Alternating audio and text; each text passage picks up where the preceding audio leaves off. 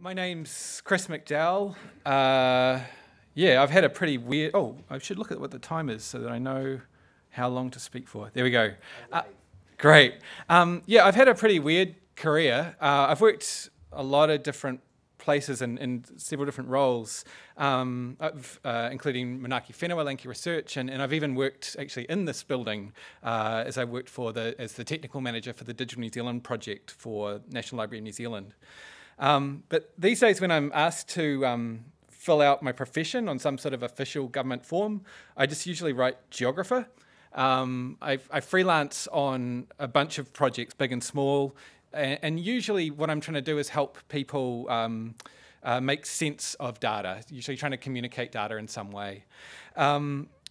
My co-author, Tim, unfortunately, he was going to be presenting with me. He's had a family situation, and so unfortunately Tim can't be here today. So I'm going to try and do justice to Tim's work, but it might be a little bit more heavy on some of the technical aspects and a little lighter on some of the graphic design aspects that Tim was going to talk about. So, oh right, it's not this laptop. So yeah, we made a book, and we made a book with almost entirely open source software, and that's what I want to talk to you about today. It was a 5-year project, and most of the work took place really in the last 2 years. So we were working, both of us working sort of nights and weekends for most of the time, and right towards the end, I sort of took a bunch of time off and just was dedicated on it. What it is, it's an Atlas of Aotearoa, New Zealand. There's 87 spreads. The majority are maps, but not all are maps. There are a lot of data visualizations, non-geographic data visualizations in there as well. And it's spread across 8 different chapters. So te whenua, air and water, living things, places, people, government, movement and energy, heart and memory. And I'm not really going to talk about the content of the book in this particular talk. What I'm going to talk about really is 3 different things, and most heavily the third of the 3 things I'm about to say. I'm going to talk about our general collaboration process, like how Tim and I work together. I'm going to talk about the tools that we used, and I'm also then just going to spend most of the time detailing the creation of 3 specific maps. So there's a whole talk that Tim and I could give about establishing and coordinating our mahi. But to ensure that I give enough time to the maps themselves, I'm just going to touch on one aspect of this. So in terms of project managing something like this, we had a lot of false starts. We tried doing stuff with Google Docs. We tried creating these like elaborate shared spreadsheets. And in the end, we just managed the whole book with a couple of Trello boards. And most of the time, it was a single Trello board. And so this is Trello. It's a piece of software that was recently acquired by... And so for most of the project, we used a modified Kanban board. This is not it. This is the second board that I'll get to. And basically, we just had a Kanban board where every page was a spread, and we had stuff which was not started, Chris in progress, ready for Tim, Tim in progress, review, and done. And that was it. That was how we project managed the whole thing. Later, I introduced a second Trello board, which is what you see here. And we used this to actually organize the book's structure. And so here, every column is a chapter, and every card is a different spread of the book. And it was just great being able to like have this shared view onto the project. There's a whole lot of other stuff I could say about project management in a project like this, but I'm sort of just going to go deep into the technical sides of things. I'll just make one note that Trello can be a little bit unwieldy, especially if there's a lack of clarity around what constitutes a card or poor discipline in maintaining boards. But I think that goes with pretty much any project management software that you could talk about. For us, it was perfect, and it was this shared view of progress on a visual project. This slide shows the major tools that we use to create the book spreads. It's a simplification. There were lots of other little bits and pieces along the way, but this is the core of what we used. And there's sort of 2 different primary paths through it. So most of the spreads, well, all the spreads sort of started on the left-hand side in preparation, moved through a kind of like sketching, visualization, rendering stage, and then eventually getting ready for print presentation. And the only non-open source software up there is in that print presentation where we were using both Adobe Illustrator, and it's not there, but also Adobe InDesign for the print production. But in terms of the rest, there were sort of these two primary paths. Generally, I started off needing to clean data or manipulate it or transform it in some way. And usually that was using Python, either pure Python or Python with some other, like say GDAL bindings or something like that. And then it would move into one of three environments for the actual visualization. Most of the maps were made with QGIS. Nearly all of the maps were made with QGIS. Some of the unusual non-geographic data visualizations were created with D3.js. And the trickier maps, one of which is going to be the first example I talk about, was actually created by coming up with styling rules in TileMill and then rendering them with Mapnik. And I'm going to step through that process in the first case study. The second primary path was sort of the R path, where we're using both R and the extended tidyverse. I'm gonna use a lot of technical terms, and I hope that's fine for people. I figure that it's a sort of a technical crowd. If anything's unclear, just come and just send me an email, and I'll just tell you all about it. It'll be great. So that second primary path was using R and the extended tidyverse for data preparation as well as the rendering. And we typically use that for more standard sort of charts. We've got some area charts in the book. We've got a few sort of line charts and the occasional simple map. And the third case that I discuss today will actually be an example of a map that we made with R.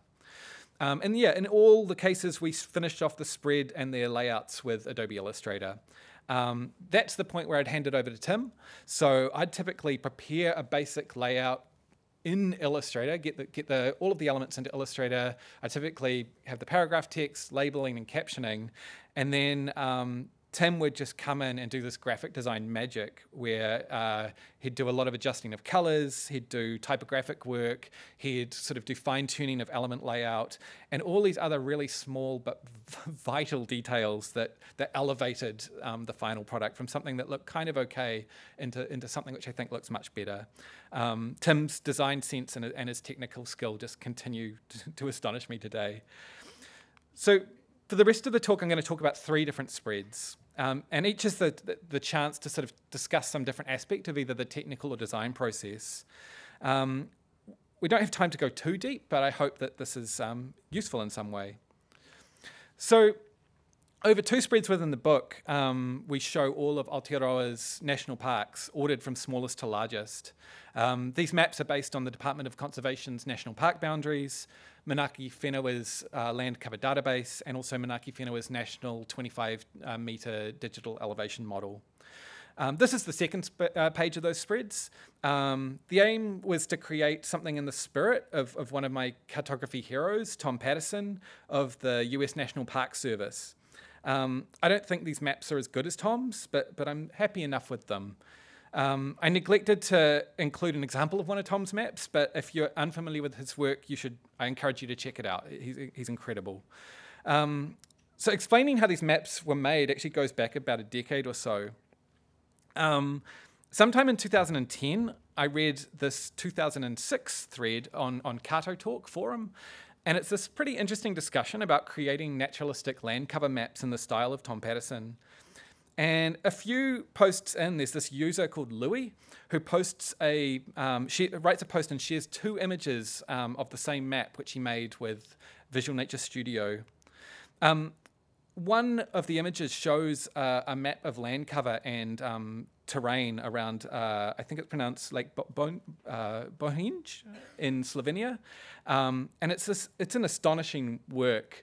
The colors are actually a little funky on that projection. This one looks great down here. There's a clarity and an intuitiveness to this map that I've really seen. There's this incredible use of light, shadow, texture, and color that makes the map nuanced and yet intuitive. And I think it's a really incredible piece of work. So I'm going to zoom in. This is the other thing, just on this one portion of the map. And this gives you a sense of the whole thing. It's a detail from the eastern portion of Louis' map. And it's an area of farmland and horticultural plantings along a river. And you can see these cliffs and these riparian plantings and this sort of effortless distinction between grass and woodlands. And there's almost no need for a legend. It just comes across as effortless, but it's this really deep and thoughtful piece. And so I've actually studied these images for like 10 years and tried to sort of reverse engineer them, and I don't think I've ever made anything as good as them. But what follows is a behind the scenes look of the best that I could achieve for the book. So to create our national park maps, we used TileMill to create the styling rules. TileMill was, I guess, a past tense, an amazing open source technology for creating Carto CSS rules. Carto CSS being a particular language for cartographic styling. I say was because I think it's largely been abandoned. I'm looking at you, Hamish. Is it largely abandoned? Do you know? Yeah, it has been taken up. Oh, okay, that's great. Let's talk about that another time. Awesome. It's been taken up. It's going to be great. It's a phoenix rising from the ashes. Ish. C'est la vie. I really like TileMill and I really like Carto CSS, although I do understand why the people who created it have moved on to other things. But be forewarned, it sounds like they're largely unsupported today. So the first thing I did was I took the boundary of each national park and then I symbolized it with a native forest style. And it might be a bit hard to tell on the screen, but it's sort of there's a bumpy forest texture there. And so these are what the Carto CSS rules look like for the styling. Basically what we've got is a solid green base with an image texture overlaid at 25% transparency, multiply blend. You don't need to, I mean, you can photograph this and write it down. This is all in a GitHub repo, which I'll just share at the end. So you can just relax. I created that original image. I can't remember if it was in GIMP or Photoshop, but it's basically a noise filter with a thresholding mask and an emboss effect. The next thing I did was, so I took the base of made all of the national park boundaries this kind of bumpy forest, and then I symbolized all the other land classes. And so you might be thinking, why didn't I do the indigenous forest at this step? And there's a reason why I did remove the natives from this symbolization. And that's when I'm sketching. I think of this as sketching a map. One of the most important things is quick refresh and redraw. So even after geometry simplification, the native forest polygons for the national parks have these really complex boundaries. And in contrast, the park boundaries they're just really simple. And so I can render this really fast, like it just boom and it's there. Whereas it just takes like an extra kind of, if I'm actually trying to get the TileMill to render each individual native boundary, it's sort of maybe 3/4 of a second, but it just all adds up when you're constantly going save, save, save, save, save. So I'm always looking for the quickest way to get a refresh going if I'm sketching stuff. Here's a portion of the styling rules. I mean, these are a combination of solid fills and textures. I'm not going to go into them apart from to say it's very similar to what you saw before, and these are all up if you want to take a look at them. The next thing that I did was set up a raster colorizer for where the flat slopes are completely transparent and the 90-degree slopes are sort of a dark grey. So this is a slope layer rather than a shaded relief layer. One of the biggest things that I see in shaded relief mapping is people kind of uniformly applying the shaded relief to the flat areas in the same way that they're applying it to the slopes and stuff. And when you do that, when you blend a black ink in or a kind of like a low value RGB into a flat color, it kind of gets this muddy look. And so whenever I'm doing shaded relief work, I try and avoid ever altering the flats. And so that's why I've set up this. This is what I mean, you may not be familiar with Carto CSS, but this is what I'm doing here is basically the key line is those color rasterizer stops. And so where it's a slope of 0, where it's flat land, it's just totally transparent. I never blend in anything there. And on a 90-degree slope, it's like a dark purple. And I do a color burn so that it darkens the underlying image while still retaining the hue intensity. Finally, I bring in, and so the reason I treat slopes differently from hill shading is that when you've got fully illuminated hill slopes, you actually lose a lot of definition, I think, if you're just relying on a shaded relief. Whereas if I flick back and you see these, it's a bit hard to see, but there's sort of, it's irrespective of where the sun is shining, there's always a bit of definition on those hill slopes. And so I finally bring in the shaded relief and treat light and shadow differently. So what I do with the light and shadow here is for, again, anything that has a value of 180 in this case, in the 0 to 255 scale for a shaded relief surface, that's flatland. So I make that fully transparent. You don't need to know what these numbers mean, just know that flat, I sort of try and keep the base color. If it's an illuminated slope, I use a yellow kind of like blended fill and use, it's down the bottom there, the raster compop. That means I lighten it. So I take the lightest color from the yellow light falling onto the colored slope. Up the top there, is the shadows. The shadows are like treated totally differently. Instead of using yellows, I'm using purples and like dark, very dark purples and blending that all together. And again, I'm only really shadowing with using a multiply blend the darkest of the slopes. Finally, so I kind of like come up with this composite image in TileMill and then export these rules out. And the thing with all of these like mapping technologies is that they're just all designed for WebMacator. How am I going on time? Oh, great. I'm going to be really short. So they're all designed for WebMacator. And WebMacator is just, it's a bit of a crap projection for New Zealand. So one of the things that I did was look for a way of rendering at like high quality in New Zealand transverse Mercator. And so there's this incredible rendering package that's used sort of under the hood of many other mapping technologies called Mapnik. And Mapnik has Python bindings. And so I wrote, again, this is all on GitHub, these rules for basically taking some rules out of TileMill and then specifying the dots per inch that you want, the size of the page and the extent, and then creating these 600 DPI renders, which are what we ended up in the book.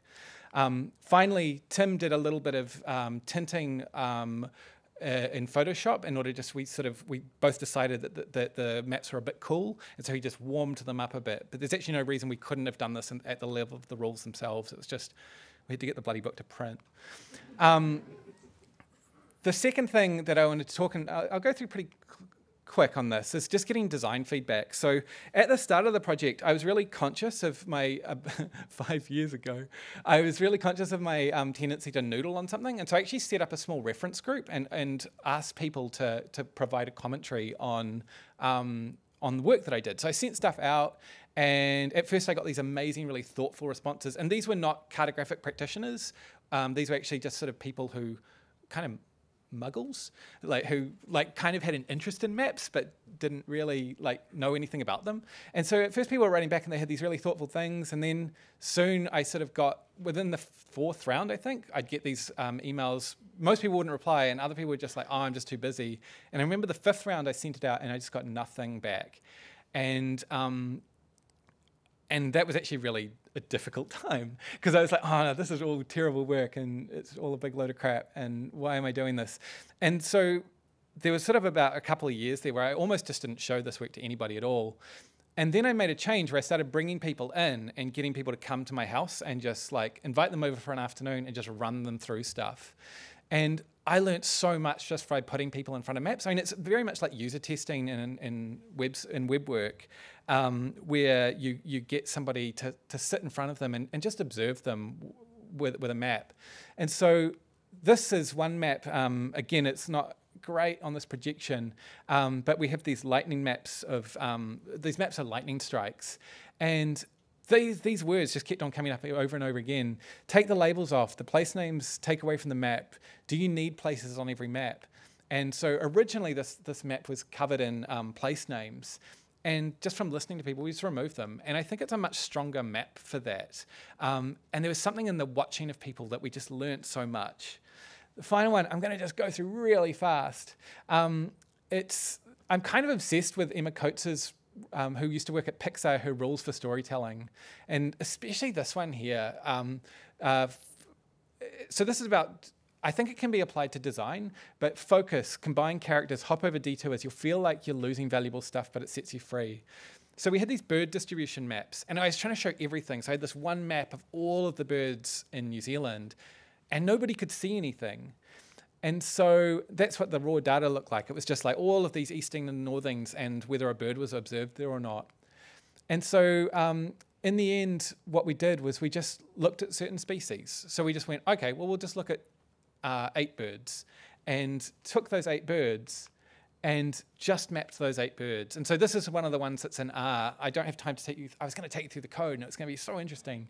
But you can just read it. It's great. Well, it's not great code. It's just passable. But but there's something about actually, by focusing on fewer things, I think we can see a lot more.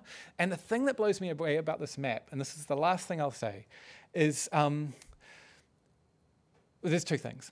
One is the incredible change that it made when Tim put in those little silhouettes of the birds themselves. And there were times where they were actually much more in the foreground and they were kind of more realistic, but just by pushing them back and just having the hint of the bird, it actually, I think, really, really helps. And the other was the inclusion of the Australasian gannet. More than one person has said, oh, I feel like really dumb saying this, but all those gannets around the coast, because it's a coastal bird. And it's like, yeah, that's right. And that map then gave them the confidence to read the rest of those maps, because I think we overestimate the cartographic literacy of people and how unfamiliar and how dumb people can often feel when they're reading a map. And by giving them that, it was this small victory, and it unlocked the rest of the spread for them. And that's all I'll say. Oh, except we put everything, well, the code up on GitHub, except for the bits that I haven't put up yet, but I'll put that up really soon. And that's it. Thank you. Oh, questions? Fantastic, Chris. We got some questions. Ooh, lots of hands. I don't know how to. Oh, great. We're going to do this. Hey, did you find that lack of CMYK support in the open source software was an issue for you? Yes, it was a real headache. So often, yeah, I learned, yes, it was a real pain in the neck. And so, yes, I've got a real long answer, which I could talk to you about later, but I would love to see more CMYK support in open source software, is the short answer. But oh my God, while that mic's going down, yeah, it was such a headache, and it's really hard to convert between RGB and CMYK, especially with blacks, and Hey, we are highly utilizing the Talmir and Mapnik to generate the tiles, but we're building the custom, kind of custom OpenStreetMap for our clients. But we always generate tiles for the web marketer projection. So, but my question is if there is an easy way to generate tiles based on different projections, for example, the NZTM or other ones. Thank you. It's very easy to create a single very large image in a custom projection. But we're generating the tiles for different zoom levels. And I think it's very difficult to produce the tiles. Producing, I've never tried it. And theoretically you could do it, but I suspect that you're going to get weird seams and warping and stuff. Someone very smart might be able to do the maths, but I'm not that person. But yeah, to do a single one, it's not too hard. But to do tiling, I don't know where you would start with that. It would be I think it would be difficult. It would be really good though. It would be an amazing endeavor. Thank you. Time for one more question. Maybe this gentleman called Hamish. Or what's the one map you wish would have made it but didn't? Rivers, river health. That's the map. That's my 3 a.m. map, where I was awake just going, oh, I really should have a map around the health of New Zealand rivers, because especially at the time there's so much in the news, and I really tried, and I just was too dim to understand, like, yeah, the next one. And I also was like, I knew that there were even people, I even know the names of some of the people that I could have reached out to, but I just got to it too late, and I knew, and it was just going to be, it was really hard. It was hard, and I didn't know cartographically how to do it, let alone kind of how to interpret the data. But yeah, clean rivers is wish I'd done.